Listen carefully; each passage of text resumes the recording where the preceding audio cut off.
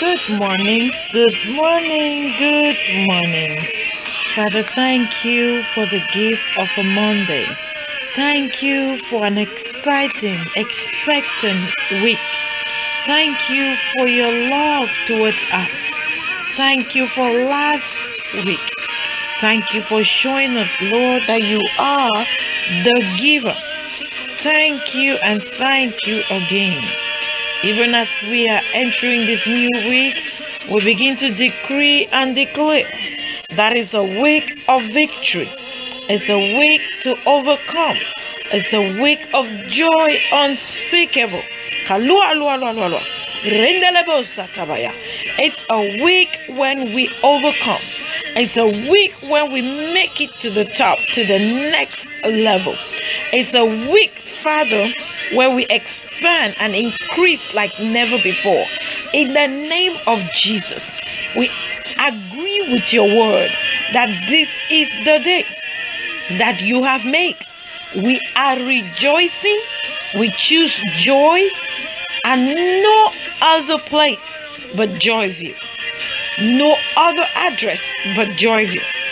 We use the weapon of joy to overcome every obstacle. And at the end of this day, at the end of this week, we will be shouting, hallelujah. Thank you, Father. Thank you, Daddy. Our week is blessed. Our week is outstanding.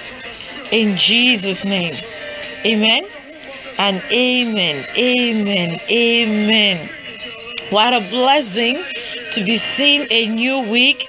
What a blessing to be stepping into new things, new anointings. Oh, what a blessing to be at the verge of the next conference. Amen. Are you ready? Oh, I'm so ready. I'm so prepared. Listen, this morning we're continuing our series. Who is God? Who is God? I know as of now, you must have learned some new things, right?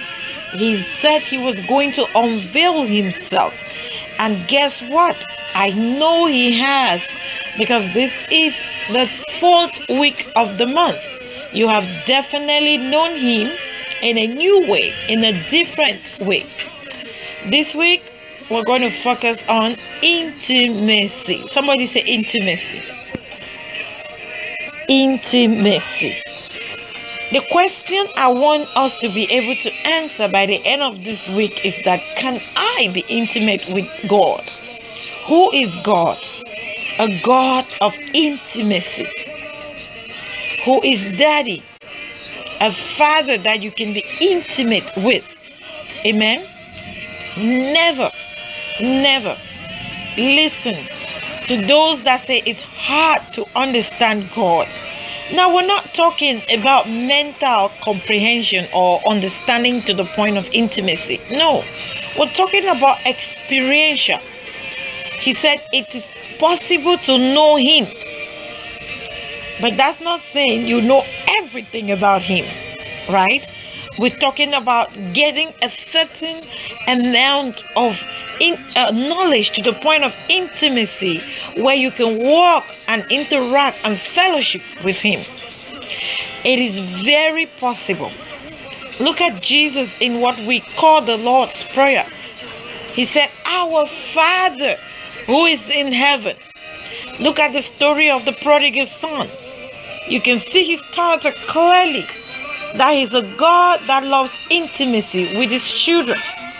When the prodigal son left, the dad was literally waiting for him. In the Bible, in the Word of God, that you and I believe in. Daddy, Father God himself, he said, if you seek me with all your heart, you will find me. Meaning that if you say, I want to be intimate with you, you will be able to be intimate with him. Our encouragement for us this morning is to know and know beyond a shadow of doubt that you can be intimate with Daddy. He is very available. One of the greatest characteristics he has among every other God. We do not compare him, but if we had to compare him, it would be that he is very relational. He's very intimate. You can know him to the point where you say, I know God.